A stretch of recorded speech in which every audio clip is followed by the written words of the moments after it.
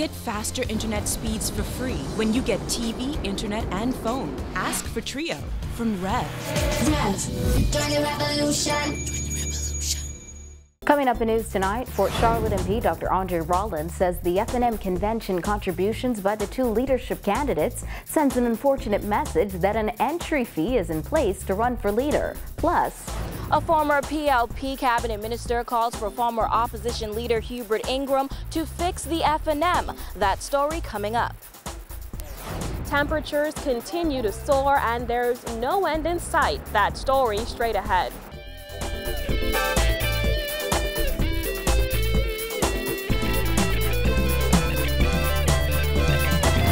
Welcome to our news. I'm Dana Smith. Thanks for joining us. Topping news tonight, following confirmation that Free National Movement leader Dr. Hubert Minnis and Long Island MP Loretta Butler Turner will be paying $100,000 each to help fund the party's $350,000 convention. Fort Charlotte MP Dr.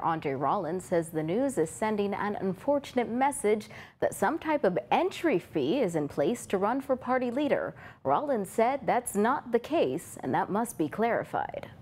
There clearly is the impression created that there is an entry fee for those who wish to offer themselves for leader of the party.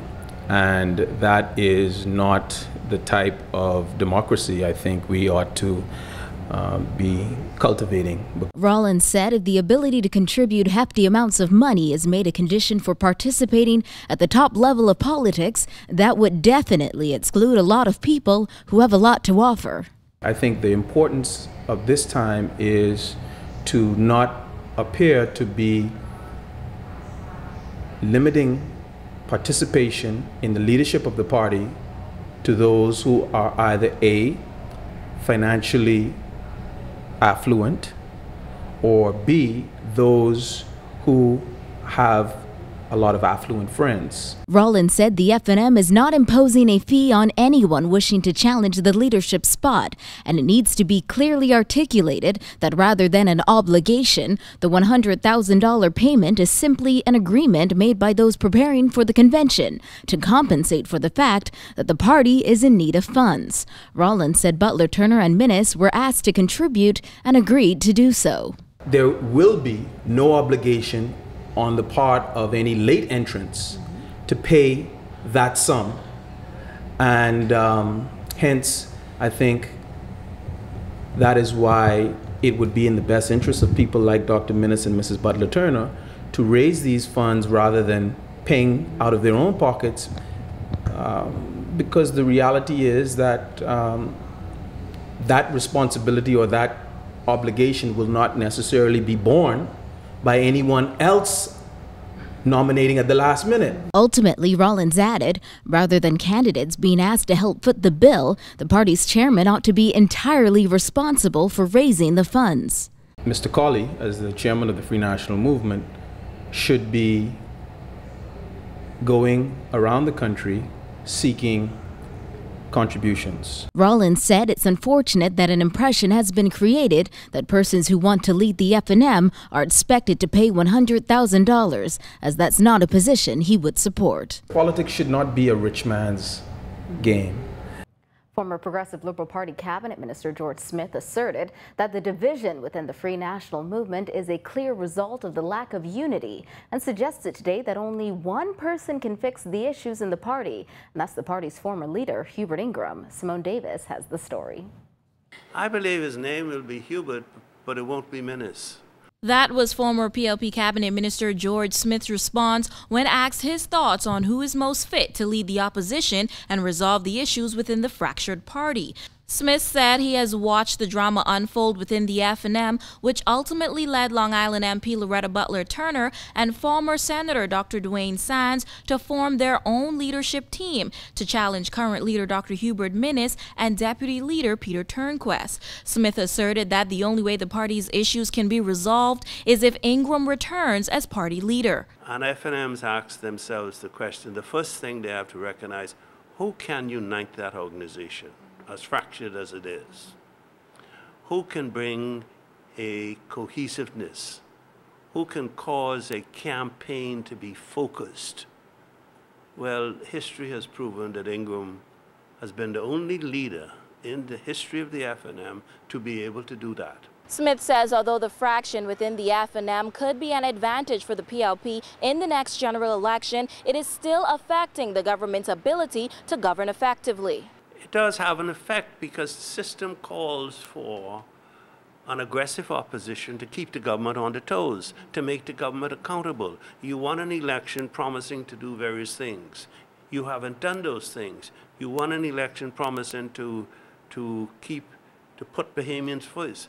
You won an election promising to bring national health insurance. You won an election committed to these things. You're not making those, pointing out the lack of performance of the government positions the opposition to benefit from it in the next election. Well, this opposition hasn't done that. Smith also declared that despite the issues within the PLP, he can guarantee that it would never become like the FNM. The PLP is a party unlike the FNM, very much unlike the FNM. But we will not ever let the PLP become fractured over the question of leadership. Reporting for our news, I'm Simone Davis. Amid growing frustration over frequent power outages, opposition leader Dr. Hubert Minnis called on Bahamas Power and Light Company to disconnect the power supply of Baha Mar, which is lit up each night despite owing the cash-strapped company millions of dollars. Minnis said in a statement, at a time when lack of capacity on New Providence is to blame for forcing Bahamians to suffer through constant power outages, common sense would dictate that BPL would cut off a vacant construction site that is tens of millions of dollars behind on its bills and redirect that power to businesses and customers who are paying their bills. It is unclear how much Baha Mar currently owes BPL. Court documents last year placed the figure at $26 million.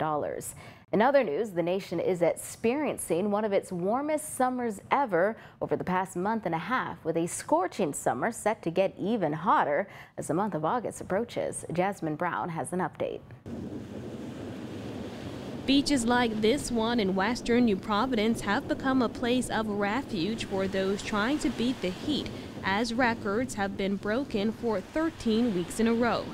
An unprecedented streak of warmth that has caused temperatures to soar. And the Bahamas has not escaped the above-average heat, says Senior Deputy Director of the Met Department, Jeffrey Simmons. This is a trend that has actually been going on since May, as a matter of fact. The average daily temperature for May in the past 30 years is 85.8 degrees Fahrenheit.